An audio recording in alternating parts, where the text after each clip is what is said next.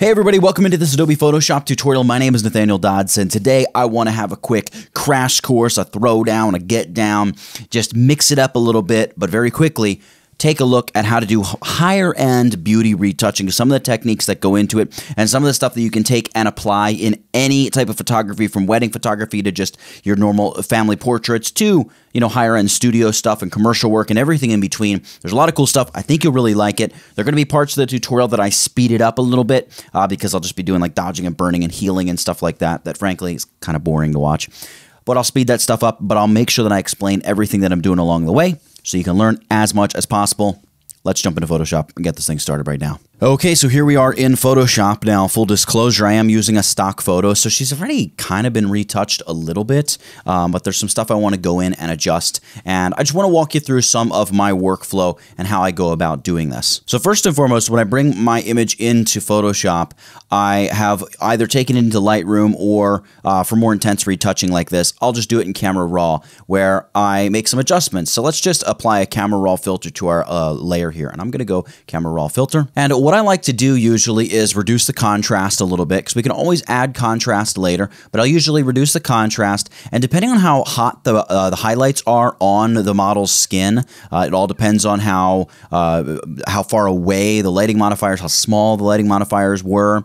You're going to have harsher and brighter, hotter highlights. Those can be a little more tricky to retouch, and they just, I don't know, they kind of stick out like a sore thumb, and you can tone and add them in later by boosting contrast. So I'll usually tone down my highlights a little bit, and particularly the whites as well. I'll turn all that stuff down a little bit just to immediately give the skin a bit of a softer look. And sometimes what is also required, again, depending on how shadowy the photo is, how heavy the shadows are or not, you'll have to turn your shadows up just a little bit. I'll just give them a little kick. In this case, I don't need a lot. I'll just go like +5 just to infuse a little bit more light in some of those darker areas of the image. Then I'll go ahead and hit OK. And what we have is the base sort of flat version of the image on which we're going to work. So I never like to attack without a plan. And the way I get that plan is using a couple different layers. I add a curves adjustment layer, and you've probably seen people do this when you look for sort of sensor spots. You just go and give this big inverted curve. You can do like a double inversion, something like this, and it will help you pick out sensor spots really quickly. Like you can see right here, there's some spots on the background, stuff like that that may need to be cleaned up. But what I also like to do is use it to kind of mark up the skin a little bit as well.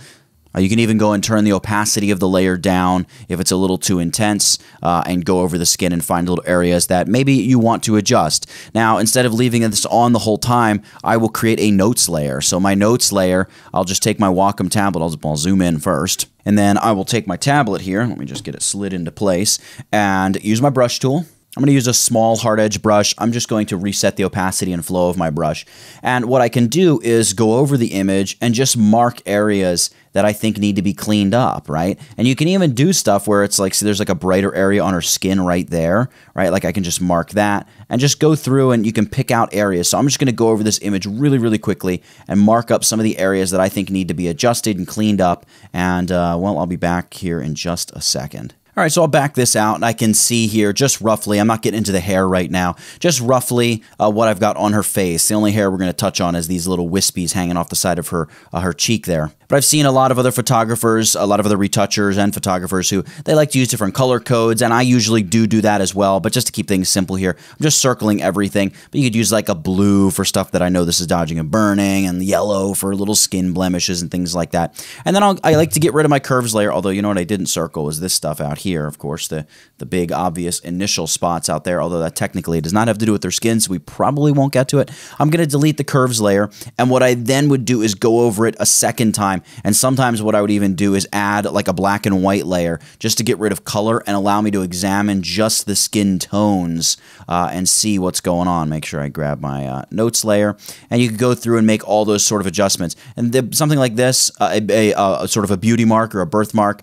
only that kind of stuff only gets removed if the model or the client who you're working for specifically requests it.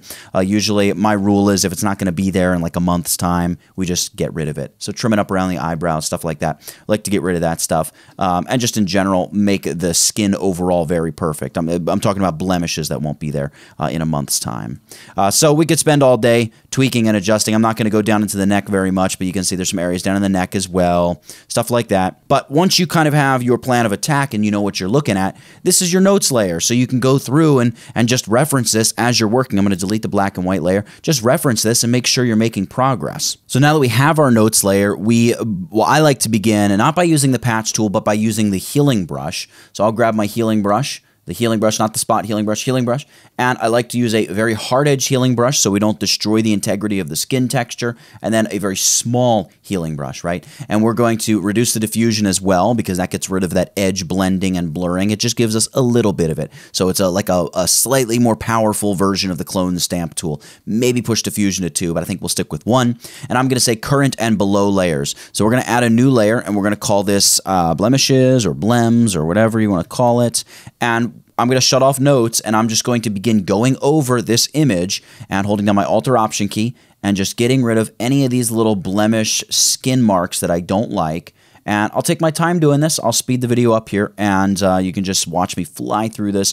And I like to turn my notes on and off as I'm going, and just to get through this as quickly as I can, and I'll be right back with you. And there we have it. And it also does help to just zoom out, shut your notes off, and look over what you got. Like I said, I'm not going to move down into the neck right now, because maybe down here around the lips, something that I did notice while I brushed by, a little bit of like dryness there. And also, you may want to go in and even remove the little hairs that just are sticking out and just replace them with skin texture just to provide even more of a smooth transition. So you would go through and spend as much or as little time. Obviously, do it as quickly as you can, but spend the time that needs to be spent to quickly clean up all those little blemishes and things like that. But like I said, zoom out every once in a while. Just take a look at the whole overarching picture and make sure you're not missing anything. So like a little light spot there that's kind of annoying, and a lighter pore over here. And she already has incredibly beautiful skin, and she's been retouched once before.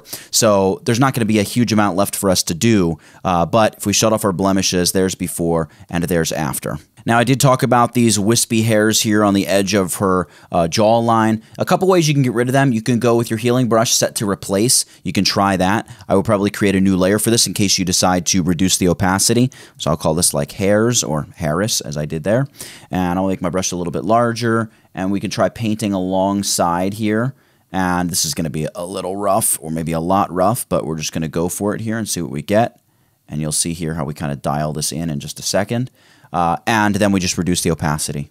So if we reduce the opacity, you can see it does that. That doesn't look all that great, so I'll probably just delete that and turn the opacity back up. And the second method is using the clone stamp tool, reduce the opacity quite a bit. And in this case, I will use a soft-edged brush, so hardness set to 0. In fact, I probably could have used a soft-edged brush with the healing brush set to replace, and then just go in here and just paint over the hairs. The goal isn't necessarily to make them go away perfectly, because you do still kind of want some texture there on the edge of the jawline. The goal is just to make them not quite as visible. That's it. Because you really don't want your work to be sticking out like a sore thumb, and this is a nice way to do that. You can just get in there with that clone stamp tool and just sample out in the gray area somewhere, and just with a nice, lighten up that opacity, you can go over it and just make the hairs look not quite so pronounced, right? And your edit also looks nice, and it's just concealed. It's not sticking out like crazy. All right, so I said this was just a very quick crash course, so I just want to touch on 2 more things. Number 1 is dodging and burning. So, and I don't mean the dodging and burning used to accentuate accents. I'm going to talk about dodging and burning to flatten her face even more, flatten out some of the shadows and highlights. So how do we go about doing that? Well, first and foremost, I like to dodge and burn using 2 curves layers. I set my top curves layer to the screen blend mode, and you can name it dodge if you want. Hit Command or Control I to fill the mask with black. Select the bottom curves layer, and set it to multiply. Select that mask, Command or Control I to fill it. And then above this, Again, we're going to get rid of the color because the dodging and burning, we're just trying to isolate the tones. So we can do something like, I'll tend to use a gradient map adjustment layer here because it's higher contrast. And then on top of that, throw a curves adjustment layer and boost the contrast even more. So I'm really going to pull down until the shadows, what I'm looking for is the shadows on her face. I want them to get really dark, but I don't want them to get like solid black. So I want them to get really, really dark. And then I'm going to pull up on some of the highlight areas and just increase that contrast overall. And what this is going to allow me to do is zoom in and identify like right there, right? That's kind of a darker patch in her skin. Now, in our notes, we'd already identified that, but you can see how easy it is to spot it here, right? And as we correct or adjust these things using our dodge and burn layers, we're going to see those corrections made in real time. So we're going to go down to our burn layer. I like to burn first, but you can really do whatever you want. And what I'm first going to try to do is soften the shadow here along her jawline. So here's really the important thing about the dodging and burning. You want to use your brush tool, right? You want to use a very soft-edged brush. You probably don't want a very big brush. And you want to either reduce the opacity way down, or what's probably better to do is reduce the flow way down. And by reducing the flow way down, I usually do it at like 2%. Something that's super, super low, because what that allows me to do is just paint over this area. I'm painting on the mask for the burn layer. Maybe I should name this layer burn just so we can see what's going on. And then this layer here is going to be dodge. And I'll paint on the mask for the burn layer, and I can just go over it and really see the change as it's happening. You can see here I'm pulling a lot of burning in, too much. So I'm actually going to undo that because I was just doing that to kind of show you what was going on. One thing that may be useful for you if you've got a tablet is go into brush settings, just shut off shape dynamics, try to get rid of the pen pressure as much as you can, just so it's one less variable to think about. And you can just very gently go in and begin playing with this. See, I'm going to even reduce opacity a little bit as well. So you just go in, and you're just going to help flatten this stuff out, right? Where the shadow comes out underneath the chin, just sort of fade it out into the skin a little bit here and a little bit there. And by the way, you're going to do the same thing with your highlights or the dodging. So I'm going to go dodge. I'm going to say, you know what? I want to brighten up the shadow here along the side of the chin here. Maybe I'll make my brush a little bit bigger here, something like so. And just very gently going through and trying to make the tones match a little bit better than they do right now. They're on the top of the lip, come right through there. I'm going to go back to the burning layer, and I can just keep painting with black. I'm sorry, I can keep painting with white because my mask is black, and that's going to just fade all this together. Here, the shadow on the side of the nose. Just pull it together, make sure it fades nicely, right? The shadow here under the eye, and maybe I want to lighten up under the eye, right? You can do both. You can mix it together, fade everything together, just make it look as nice and as smooth as you can get it. And again, you may spend 20-30 minutes on this particular part. I'm not going to here just for the sake of everybody watching.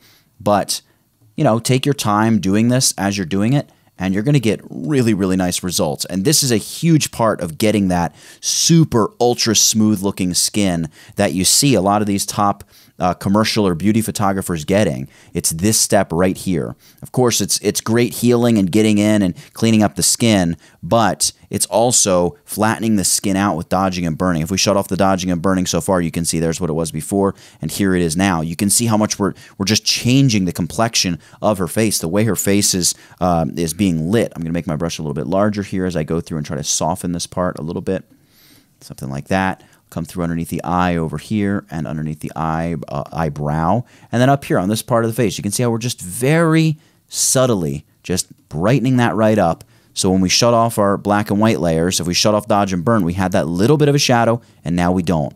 That kind of stuff makes a massive difference when you're going for that ultra smooth, ultra high-end looking fashion and beauty retouched stuff. So here I'm just going to fade my shadow into my highlight a little bit here, and I'll go to the burn layer. I'll do the same thing there, just kind of fade it together a little bit. I'm going to pull a little bit through here on that side of her face. I'm still working in the shadows now. I went back to dodging. I'm going to smooth out here underneath her skin. And then here, where we're not completely getting rid of that dodging, we just go through and make sure that it's still blending back to the original skin nicely. So at this point, I think I'm going to zoom out. Like I said, you're going to spend a lot of time doing this. And don't forget other areas of skin, arms, neck, shoulders, stuff like that. We're just playing around with the face right now. But this is what we've got now. So if I go back to my original image, there's what we had when we began. There's what we've got now. So in terms of getting rid of a bunch of little blemishes and just flattening the skin overall, that's what we've achieved at this point. But you can see how smooth and uniform her face looks. And if you're looking at an area and it's not quite right, like you can almost see my brush stroke going through there, you would just go back in. So here I go back into my dodging and just play around with that and just say, all right, well, let me just kind of mess around with it until it pulls together nicely. Go to burning if I need to burn a little bit and really make sure it all comes together nicely. If absolute worst comes to worst, I suppose you could go into your mask and apply some blurring to a specific area, but you probably don't want to do that because that's just something that's going to blur the entire mask. And it's just better to get it right out of the tip of the brush. All right, so let's talk about introducing some contrast. My two favorite ways right now to introduce contrast to these kind of images, you know, very cleanly lit studio portraiture. Number one, you're going to go with a curves adjustment layer and just use an S-curve. So we're going to pull down here. You can see we're getting some nice tone in her skin, oversaturated for sure. I'm going to show you how to fix that in a second. Pull highlights up.